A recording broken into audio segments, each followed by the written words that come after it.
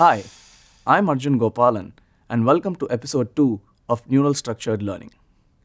In the previous episode, you learned about what neural structured learning is and how this new learning paradigm can be used to improve model accuracy and robustness.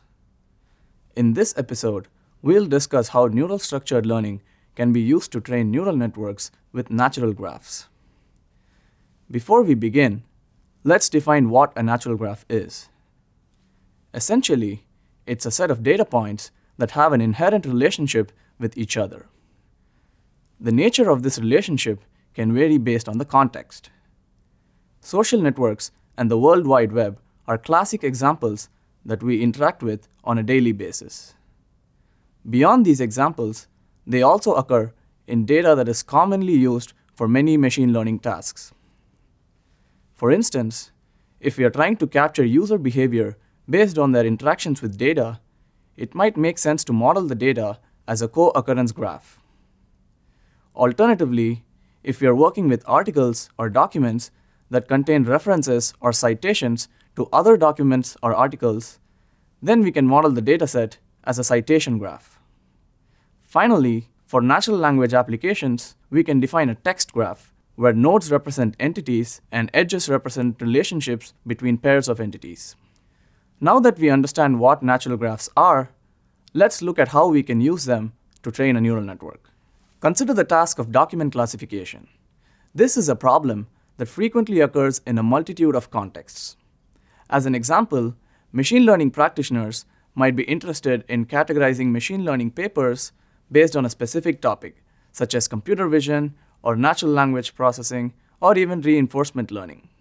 And often, we have a lot of these documents or papers to classify, but very few of them have labels. So how can we use neural structured learning to accurately classify them? The key idea is to use citation information, whose existence is what makes the dataset a natural graph. What this means is that if one paper cites another paper, then both papers likely share the same label. Using such relational information from the citation graph leverages both labeled as well as unlabeled examples. This can help compensate for the insufficiency of labels in the training data. You might be wondering, well, all this sounds great, but what does it take to actually build a neural structured learning model for this task? Let's look at a concrete example. Since we're dealing with natural graphs here, we expect a graph to already exist in the input. The first step then is to augment the training data to include graph neighbors. This involves combining the input citation graph and the features of the documents to produce an augmented training dataset. The Packed Neighbors API in neural structured learning handles this. And notice that it allows you to specify the number of neighbors used for augmentation. In this example, we use up to 3 neighbors. The next step is to define a base model. In this example, we have used Keras for illustration, but neural structured learning also supports the use of estimators. The base model can be any type of Keras model, whether it's a sequential model, a functional API-based model, or a subclass model. It can also have an arbitrary architecture. Once we have a base model, we define a graph regularization configuration object, which allows you to specify various hyperparameters. In this example, we use 3 neighbors for graph regularization. Once this configuration object is created, you can wrap the base model with the graph regularization wrapper class. This will create a new graph Keras model whose training loss includes a graph regularization term.